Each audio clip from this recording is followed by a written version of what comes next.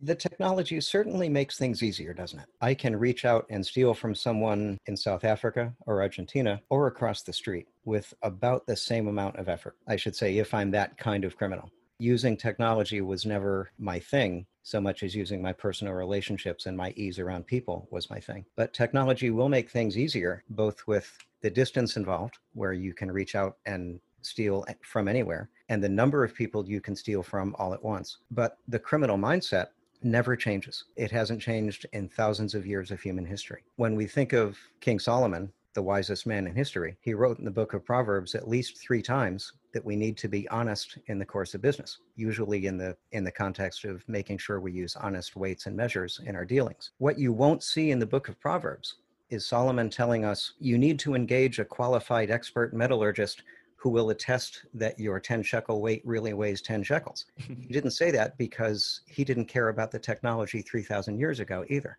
All he cared about was he knew that the darkness of the human heart would lead people to cheat and steal. So that mindset hasn't changed, will not change. There will always be people among us who seek to steal what we have. Our option is pretty much limited to reducing their opportunity to do so, because we won't change their rationalization. We won't change the darkness in their heart. We won't change human greed, but we can do our best to put controls in place to limit their opportunity to steal.